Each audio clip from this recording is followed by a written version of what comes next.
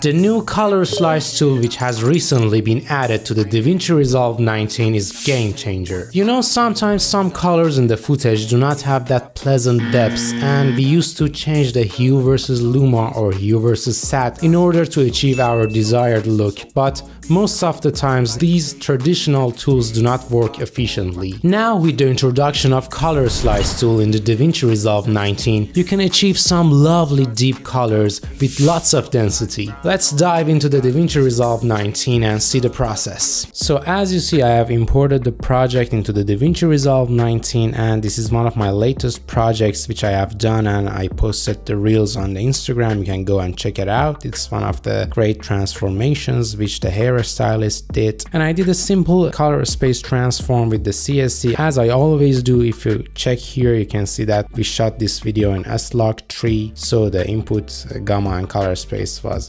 Gamut 3 and SLOG3, and the output color space I set to DaVinci Wide Gamut because my timeline was set to DaVinci Wide Gamut color zone. And for the last CSC node, again the input and output DaVinci Wide Gamut and DaVinci Intermediate, and the final output color was Rec 709 because we are exporting this for the social media, YouTube, Instagram, etc. I used the simple lift and gamma and gain node here in order to fix the contrast and change the temperature of the video and nothing more. And the most important thing here is the changing of the red colors. Let me first give you an explanation. The reason why red colors do not show good in the digital cameras is that the sensor of these cameras are really sensitive to red channel more than the blue and green, and that is why the red channels get overexposed really easily, especially in the SLOG profiles, because we tend to overexpose these profiles in order to get a noise-free footage. So as you see here, the red channel is overexposed. It's touching the 100 IRE. So we have two methods, and the first one, I'm going to use the traditional hue versus luma and sat method, and I created two versions here. Another one is color slice, the new method which has been introduced in the DaVinci Resolve 19. These are the same. I haven't done anything, and we are going to start with the hue luma sat version, and I'm going to show you the traditional method first. I go to the hue versus luma first, and if I select the red colors here, you see, and I will increase the feather here, and I want to decrease the luma in order to bring back some of the density in the red colors. As you see, if I show you the before and after, it brings back the density, but this is not as good as the new color slice. You will see it soon. And another change we have to do is the hue versus sat. If I decrease the saturation, again I increase the feather here and I decrease the saturation, and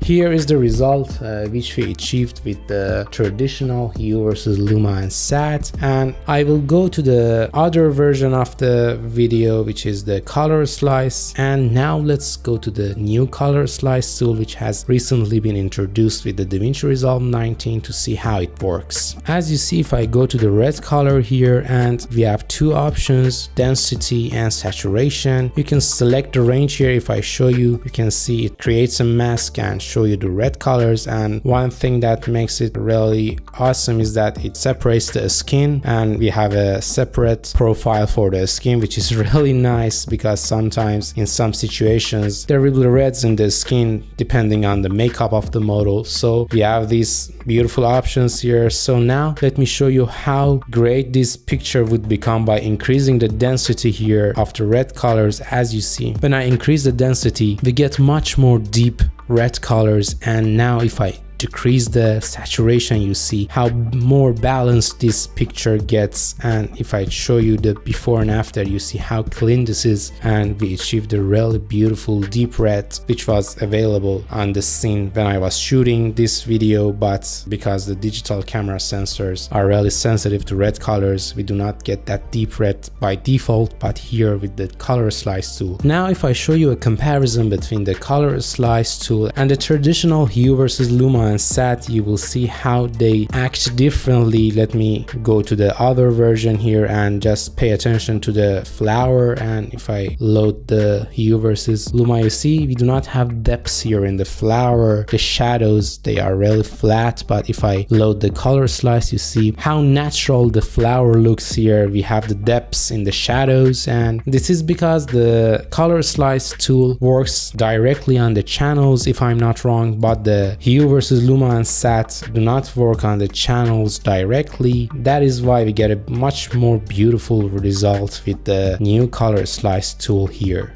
Well, from now I think this color slice tool is going to be my favorite tool in the color grading process, and I'm going to use it for most of my projects in order to achieve that deep tones in the colors, especially in the greens and reds. And for the greens, for the foliages, you can achieve some moody tones, which is really awesome, and lots of videographers and photographers are going to love it. And this was it for today's tutorial. If you have any questions, please leave them in the comment sections, and I will be seeing you in my future videos. Goodbye.